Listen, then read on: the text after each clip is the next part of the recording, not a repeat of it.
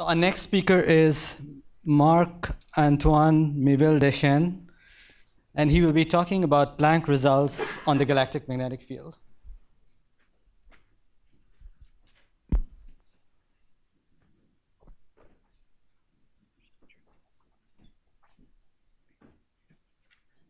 Thank you. Yeah, okay.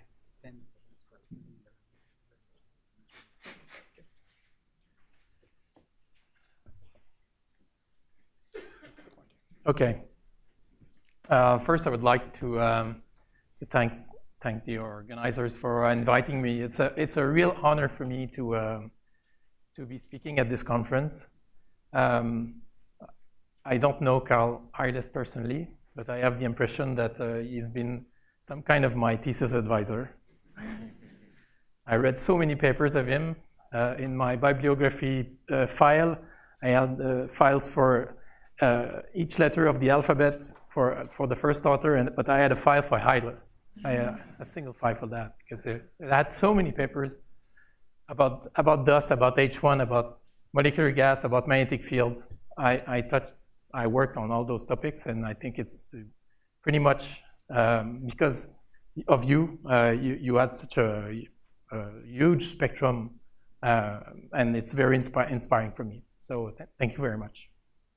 So I will talk about this Planck result. You've seen this image a few times. This is based on, I'm sorry for the all sky mapping, but I don't know a better way of displaying the full sky on a single screen, on a flat screen. This is the dust radiance map we have modeled from the Planck data. So Planck has observed the sky in 9 frequency bands. And we were able to model the dust emission. This is what we call the dust radiance. It's the integral over frequency of the dust SED. So it's independent of beta, t, tau. All the modeling information is really just the integral of the modified black body over frequency. So it's almost a measured quantity at some point, and it's proportional to column density times the radiation field. So it's a very useful map that we are using in the dust world. It's been also useful to display the properties of the magnetic field and the relationship between dust column density and the magnetic field.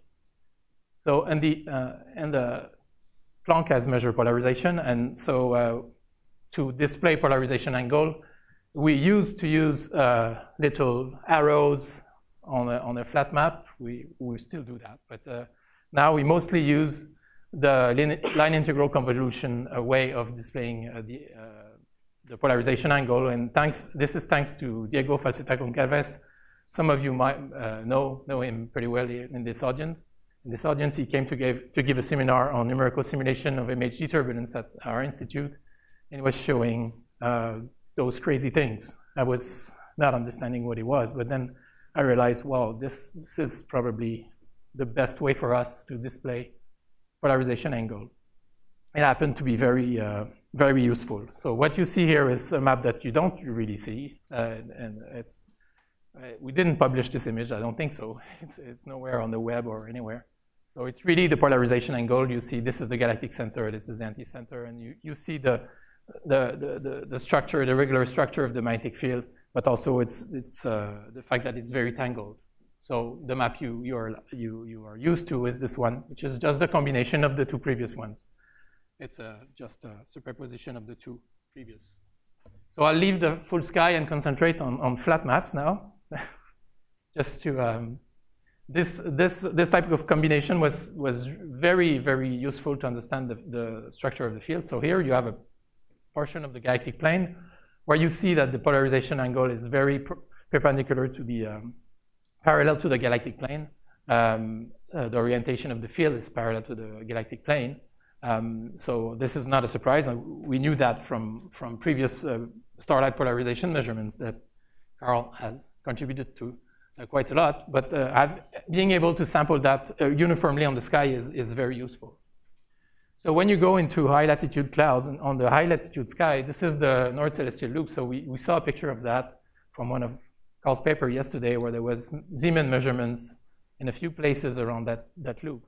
Now we are able to see what's the orientation of the magnetic field over that full region and try to understand what's the link between the structure and the field.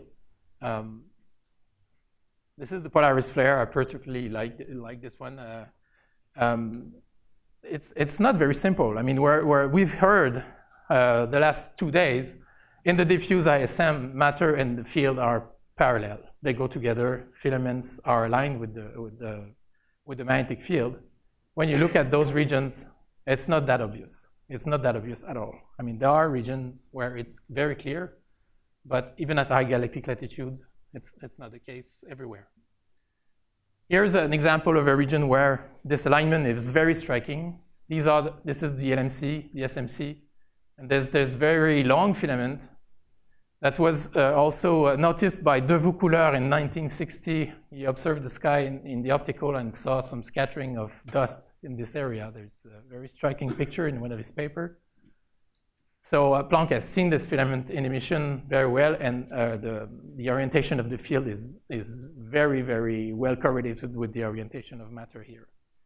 That has inspired us to do some analysis, and I will come back to that later. So that's the other important piece of information we get from polarization is the polarization fraction. So the previous images have been showing the polarization angle, but this is showing the polarization fraction on most of the sky. Why we don't have information here is at the time of the publication there was a big tension between the CMB teams outside Planck that were going for B modes, and they were really interested in knowing especially what's the dust emission in this area. You remember the bicep story, so it was exactly at that time, so we didn't want to reveal exactly what was the polarization fraction in sensitive areas of the sky, so that's why it's like that. So what you notice is that in the galactic plane, the polarization fraction is low. So I will come back to that. But, well, I will describe. Well, another way of looking at this is this diagram. This diagram is the polarization fraction. So it's just polarization intensity divided by total intensity as a function of column density or tau or whatever. As a function of column density, or I think we use Planck to estimate column density here. What you see is that there's a decrease in polarization fraction when you go into greater column density regions, and in some cases in the literature, it has been identified. This type of behavior has been related to the fact that in dense regions of the ISM, grains seems to not be so well aligned, and so that polarization efficiency would go down and the polarization fraction would go down. What Planck is revealing is that this behavior is over the full sky. So even in regions where there's no stars forming, we see this decrease with column density. At the same time, this S function here measures the dispersion of the polarization angle. So in a given area, you measure how the polarization angle fluctuates. What we see is that when the polarization fraction is low, the polarization angle dispersion is high. So the interpretation of that was we relied on numerical simulations to understand this process. And so this is result of another paper in the Planck collaboration on using numerical simulation that really measure the same parameter space. And in this simulation, grains are perfectly aligned. So it's not a matter of dust property variations or alignment efficiency. The only effect that is in this simulation that concerns dust polarization is the variation of the angle of the magnetic field along the line of sight. So what we see here is that for lines of sight where there's a lot of matter and where the field fluctuates a lot, well, when you integrate over that long line of sight, you get a long column density, but you go across several cells of magnetic fields with different orientation, and that creates depolarization, and it lowers the polarization fraction. So that envelope here, that decrease that we see very well over the full sky is a geometrical effect. Most of the effect we see in the polarization fraction map, this map here, most of the effect we see in this map is related to the tangling of the magnetic field along the line of sight and not on dust properties. We also measured that the maximum polarization fraction is almost 20%, which was a big surprise. We were expecting something closer to 10. So I come back to this orientation, the fact that matters and field are related. So this is, you saw that. And so there was this paper led by Andrea Bracco, who measured, he identified several filamentary structure at high galactic latitude and measured the relative orientation between the filament direction and the field direction, and found that the same thing, that when you have this map here is showing the degree of alignment between the field and the matter, and it's stronger in regions where you have low column density and where you have high polarization fraction. So that means that in regions of the sky where you cross only one or two features along the line of sight, you get maximum alignment. And so again, this is mostly due to when you have non-alignment. Most of the time it's just a geometrical effect because you're scanning a lot of structures along the line of sight. We looked into denser regions, so the torus molecular cloud. Dick showed this image earlier. That's a paper that was led by Juan Soler, who's also in the audience. The idea here was to look if the fact that matter and field are parallel, what we see in the diffuse ISM, is it still true in molecular clouds? When you look at torus, it's very interesting. The field is mostly oriented that way here. You have diffuse filamentary structure that seems to be aligned with matter, but when you go into the main filaments of torus here, you get a perpendicular orientation.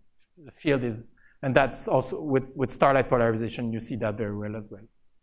So there seems to be a change of orientation between the diffuse medium to the denser field, and this was shown by looking at 10 nearby molecular clouds with this HRO method that is estimating the angle between structure in column density and polarization angle.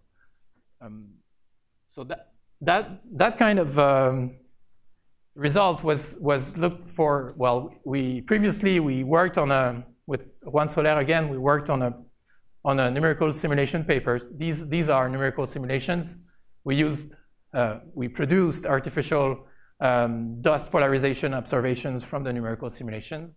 So just to be able to do the same kind of analysis that we do on observations.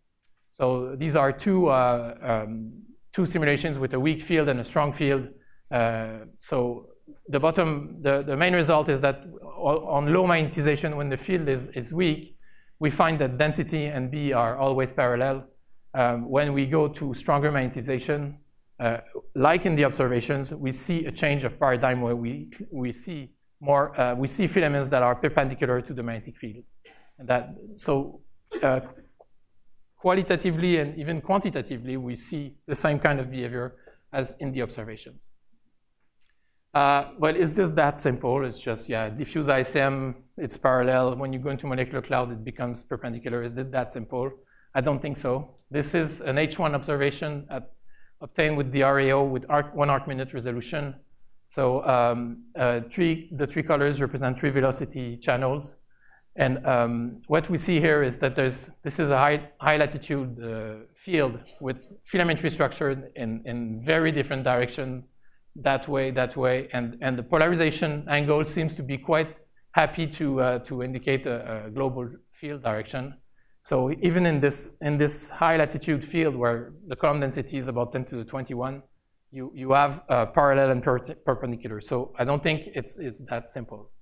So I will skip that. This is a work we've been doing with Jay Lockman in particular on a high intermediate velocity clouds. I wanted to talk about the fact that we are really trying to understand MHD turbulence and the formation of structures in the ISM. That's really what we are trying to do here. Planck is helping us to do one part of that, but it's a very complex thing we want to do. And but my gut feeling from the discussions we had yesterday is that there are many observations and analysis technique that we can combine to really understand and answer some of the question of the complexity we are observing and try to really tackle what's the relative role of gravity, MHD turbulence, and thermal instability in those systems. So just one result, we're looking at a cloud that is falling on the Milky Way. It's a combination of Herschel and WISE data. This arch structure at the front of this cloud is reminiscent of a dynamical instability. And so you can relate that to some kind of viscosity. And if we estimated what is the viscosity of that gas, estimating the size, the typical size of those arches, and if you know that the gas viscosity, you can estimate what is the dissipation scale of the medium. And we found 0.1 parsec for that, which is compatible with the amplitude diffusion scale of the WNM for this kind of medium. This is just to tell you that there's other ways to get at the information about the MHD turbulence, not only polarization. Even with column density, you can get some information. And I will just conclude on this. This is a work by Eva, who showed numerical simulation to try to understand what is the role of the impact of ambipolar diffusion on the power spectrum of column density.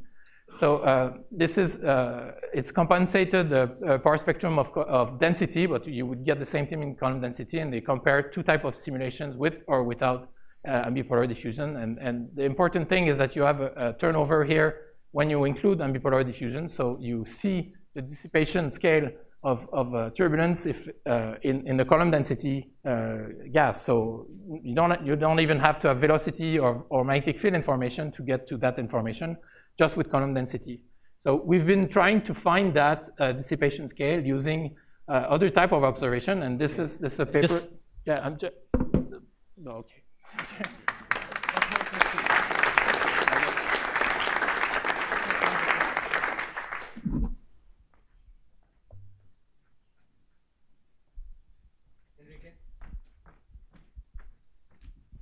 Yeah, very quickly. You had a question over there. One of your three questions was how is energy dissipated? Yeah, I was trying to get to that. Right, and but I would like to comment, and this is a comment I was going to make to Blakesley as well, that in the scenario that the clouds are contracting gravitationally, you don't need to worry about that, because the non-thermal motions that we're seeing are actually the result of the gravitational contraction. So there's nothing, you don't need to dissipate the turbulence to terminate the support to initiate collapse. They're already there. So in that case, I would say that perhaps we don't need to worry so much about it. Well, I'm not sure I fully agree with this, but when you look at regions of the sky that look like that, what you see is that you have very clumpy structure, very small scale clumpy structures, and it's not gravity that is doing this. It's not gravity at all. Those things are not gravitationally bound, and they're quite dense. So here there has to be some dissipation and processes that are favoring the condensation and the increase of density. So I'm not sure if you believe that most of the gas in the ISM is CNM and WNM. And that most of the structure we see in molecular clouds are inherited by the CNM structure, then you have to understand how CNM structure forms. And gravity there is not a major role. It's not playing a major role in the formation of structure in the CNM. So that's why I think we need to understand MHD turbulence very well and the energy dissipation processes.